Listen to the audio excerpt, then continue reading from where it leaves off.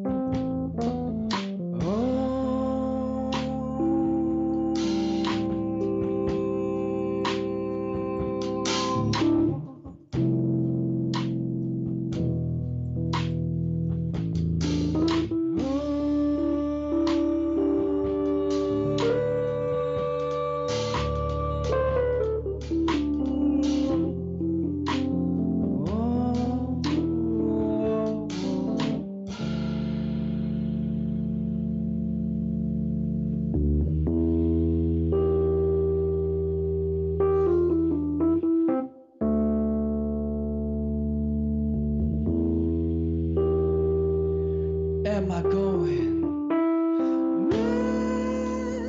A sense of hope. We'll in a place of faith, complacence, dressed as pride. You were going mad for a hope of sense. We'll in a place of blame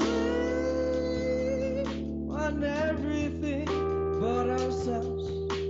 Now looking at the master plan drawn for me, moving on to grander things. Dawn and dreams of doubt still fill my head with bigger goals. They now stand and think, am I going back to what it was?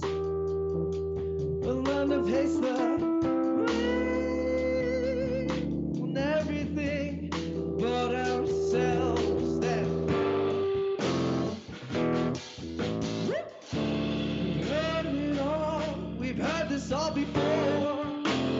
And now my head's screwed up, I'm staring down the floor. Ooh, a storm of knives that comes and rains down. Will party allow us to? Ooh,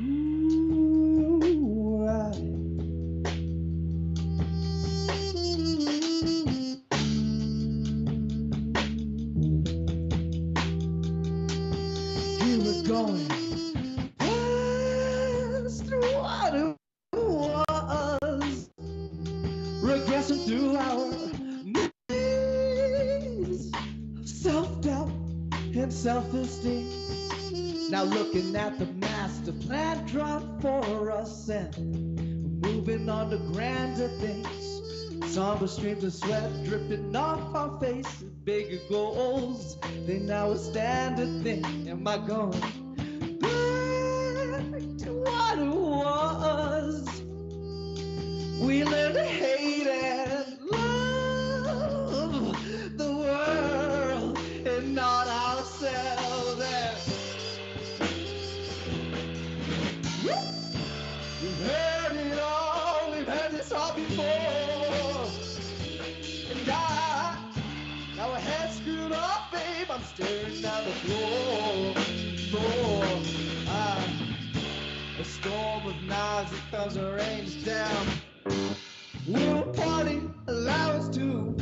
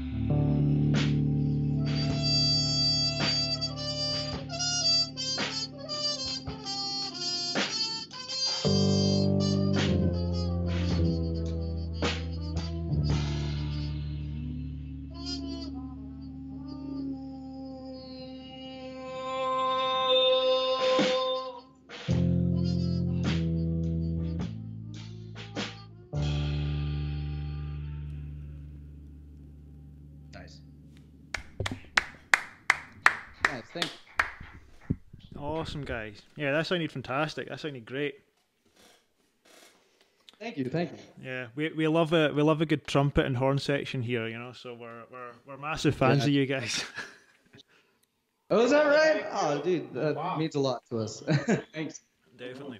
I mean, we are playing a stripped down version, but gosh, we still These are got- hard times. Hard times call for stripped down versions. Absolutely. How are you guys faring right now with all of this? We're pretty good. We've got a lot going on. We're lucky. We have a house somewhat like yours, just with less people. So we're all creatives in here, and we have a lot of content being produced. Yeah, you're right. That's amazing to hear. You guys are doing some really great work. I saw the first one that you guys released. Wow. Thank you, man. I appreciate that. Thank you. They're slowly getting better and better, you know, because we're getting, you know, we're myself anyway. I'm getting more confident doing these, you know, so they're getting slowly better and better. Absolutely. You're getting your legs. Yeah. Well, the shout out about the horns. Typically, we have quite a few more. Yeah. Actually, when we say we're stripped down, I mean we're grasping at straws here. A saxophonist as well. Okay. He's excellent. Yeah. He typically plays tenor sax, and we have a trombonist as well named Dylan, and he just adds so much to the plate. He brings a pedal board that he hooks up his trombone to sometimes, and it just sounds super cool. Interesting. And some of the tunes, when I don't have to obviously pull double duties with the keyboard, I've been playing some sax too. So we have quite the trio of horns. We've got a strong horn line for sure. Nice. Yeah, you do. Yeah. Where'd you find all these guys? Where'd you find all these trumpet players and saxophone players? Dylan and I actually we were in marching bands for many years, like way back, and we would carpool, and that was a good time. And then lo and behold, I guess he ran into one of our mutual friends, and we were saying, hey, you know, we'd love to have a trombone come jam, and he did, and then it's just been smooth sailing ever since. Fantastic. That's great. That's really, really cool. You guys thought about like sort of marketing yourselves as like a sort of session sort of horn section as well? Yeah, so Dylan and I, we've done some pretty cool opportunities. We got invited to play with the Barr Brothers at Folk Fest. Nice. They were just looking for horns, and we went up there and we did it. That's awesome. And originally the dudes, they started inviting us to play with them. So they do very few shows over the year. But we do probably like a portion of those with them. Yeah. We'll play. I mean, they'll play like 2-hour-long set, and we'll play a couple with them. That's always fun. Wow. That's awesome. Wow, that's very that's impressive for sure. That's impressive. Yeah, we definitely got some heavy hitters in this band, so really I'm pretty appreciative and grateful to have these guys. Yeah, I bet, yeah. And Sibby, the saxophonist, we know him through the music scene. He's a prolific musician that gets out in the town and goes to the jams and the open mics and the shows. And the jazz. we connected kind of through the music scene that way. Awesome. That's fantastic. That's really cool. Yeah, so you like your sister band, I Am the Mountain. So tell us about what band came first. Did Natural 20 come first, or did I Am the Mountain come first? Yeah, so Natural 20 formed between Rob, Jason, and I. Jason is the guitarist, and we've been playing music for more than a decade now through different outfits and genres. So Natural 20 formed in 2016 off the sort of death of our previous band, Jed Frazen. We were playing more like, what would you say we were playing? More like math rock, Oh, nice. heavy. Yeah. That kind of stuff. Yeah, very weird stuff. Yeah. That was fun. It was really fun. But yeah, we went to Natural 20. We started introducing more jazz through a lot of the players. We still had the bassist. We still had Keith from a previous band. And since 2016, we've been experimenting with lineups. We used to have 2 female vocalists, and we've been rotating horns and whatnot. So we're still adding more. We're still modifying, but that's how it came to be, 2016. Yeah. That's awesome. That's really, really cool. So tell us about... Long story short. A very long story short. Okay. So tell us about that song that you just played. Like, what's the name of that song? That tune is called Anticipation. Anticipation. Awesome. Yeah, a lot of the lyrics and even the feeling of the song is just about, waiting, being patient, and just really feeling anxious for something, anticipating. So have you guys got like are you guys recording an EP, or are you recording an album like after all this is done? Initially, we were planning to record a full-length album during the summer. That's pre-COVID. But now we've sort of adjusted our expectations. Our plan is to release an EP, a 4 or 5 song EP, by the end of this year. So that's what we're geared towards right now. Yeah. And you already have a demo track out. It's digging our own. Tell us about that. Like, where did you record that? Did you record it in Calgary or elsewhere? Yeah, so the Digging Our Own demo on YouTube, on our YouTube page, we recorded that at the Beach Studios through their ARPA class. So they had a bunch of students. They needed some subjects to record. We were chosen, and they did a fantastic job with that demo. That demo sounds so shiny. I love it. It does, yeah. It sounds it sounds very professionally recorded, for sure.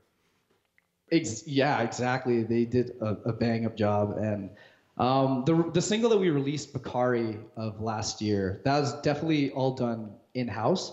So maybe not up to par with the Beach Studio recording, but we are definitely experimenting and just trying to find our own sound with the recording too. Yeah. So that's sort of where it's at. There's that, yeah.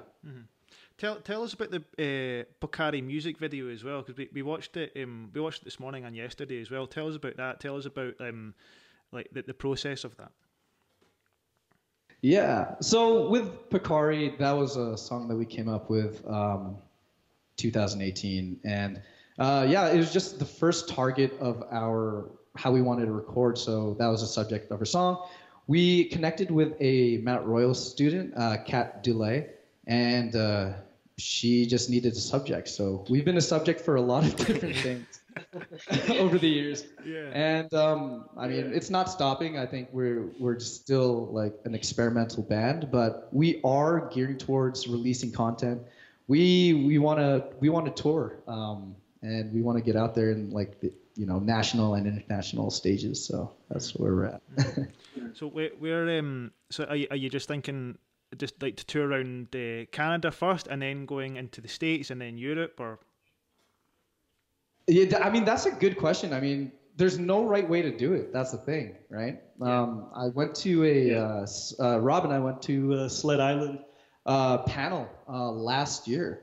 And 2 panels. One was about touring regionally in Canada, and the other being touring overseas. And it seems like touring like South Korea and Germany are really easy for Canadians, maybe at least pre-COVID. So that's sort of the kind of, right? That's a weird thing to say, pre-COVID. Yeah. Pre-COVID. Post-COVID, oh my God.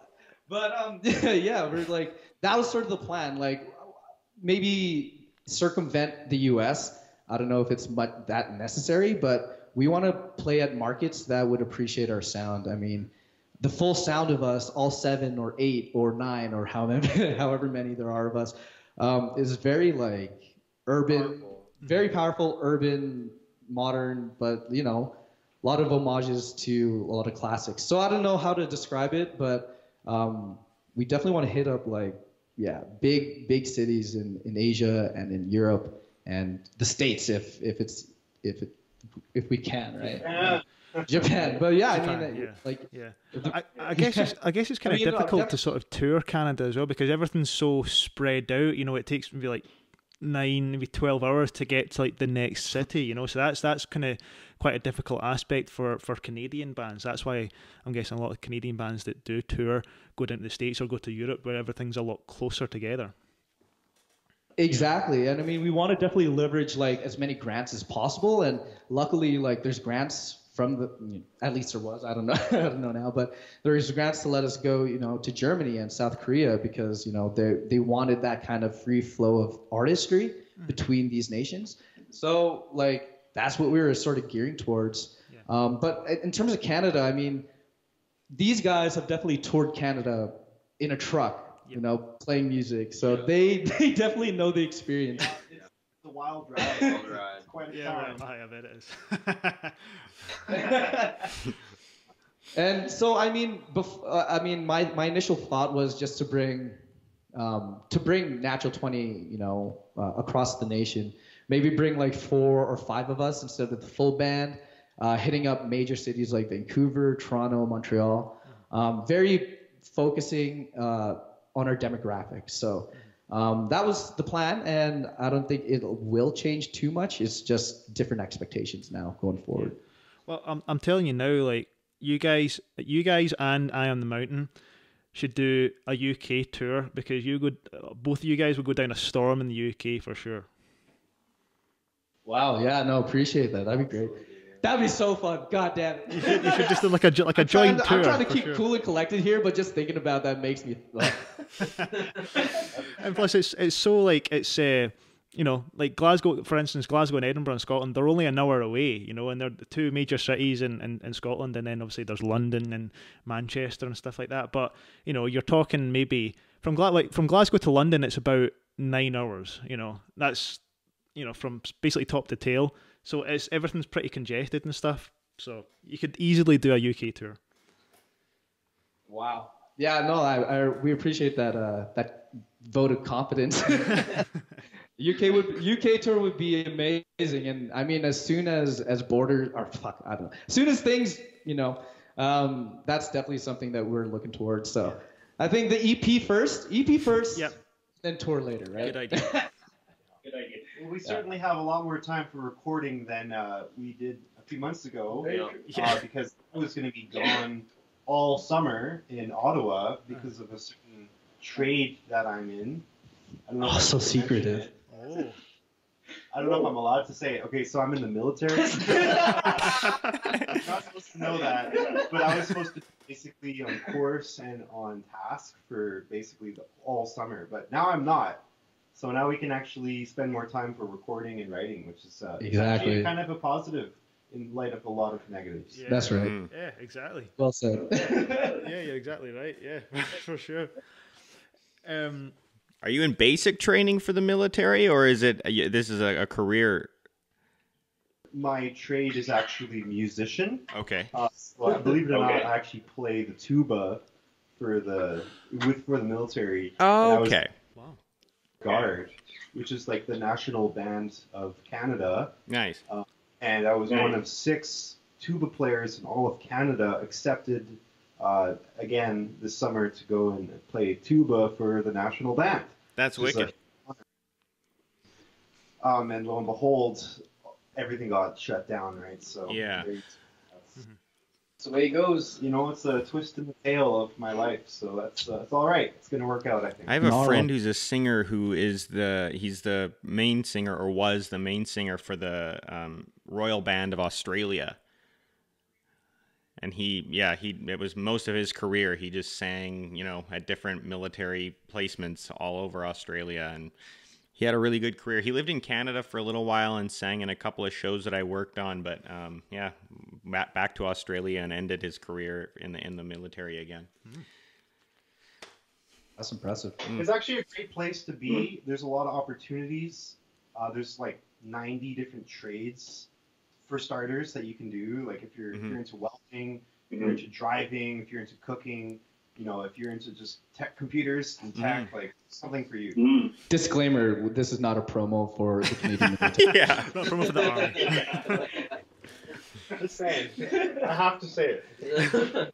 I'm obligated to say it. Or the Queen. Or the Queen. When the army sees this, they'll be like, "Oh, get back in front lines." You know, they say, get back to your practice room and play those scales. Your RQ is pending. Awesome. So tell us about your New Year's Eve party gig at the Palomino. Tell us about that. Oh man. Oh, so much fun. Yeah. Ah man. Where to even start? Overall, it was just a great night. We were playing upstairs, which is really cramped for us, but we made it work. Were any of you there? No, we weren't there. No. I was there. What? I was there. Yeah, I don't know. This was just a fucking fun party, man. We played some bangers, some covers. We played a lot of covers. We played a Justin Timberlake cover, Senorita. Dare by the Gorillas. Oh, love it. Featuring the saxophone section. Oh, This guy, I mean, just had to. I love it. I love the Gorillas. The Gorillas were the first ever album I bought was a Gorillas album. Oh, really? Which one? The first one. The first ever Gorillas album. Yeah. I can't remember the name. Man, and yeah, we actually do a really fun cover of Dare that's been in our set for like the past year, almost a year. That's fantastic. That one's really fun, and that's sort of a song that we were planning to record for maybe our EP. Maybe. That'd be awesome. Yeah, for sure. Yeah, for sure. Yeah. But yeah, since then we had a whole bunch of shows get canceled, but yeah, that was a really memorable show at the Palomino, despite playing upstairs. Man. What were the other bands? I never know the name of The Corey Hotline band. Yeah. they're 36. 36 was playing. Uh-huh. It was a crazy lineup. Wow. Yes. The Palomino's kind of a cool venue because unlike most music venues, it has an upstairs and a downstairs. Uh-huh. And typically downstairs is like the big stage, and we've mostly played there. Yeah. And to go upstairs and still have a huge crowd, have people dancing, having a great time, it's just a satisfying feeling because it's kind of like a tough stage, and we made it work really well. And it was really cool. Yeah, it worked out. It was super fun. Just a great venue overall, and it was a wild night. There were like 10 bands. I don't even think we could name them all. Wow. Even if we looked up the list, there's just too many. That's incredible. Yeah, I've never been to the Palomino before, but that's definitely on my bucket list after everything reopens and stuff. Visit Palomino is on your bucket list? Yeah. Hey, they got Okay. Why is it? Why should it? Why should it meat bar?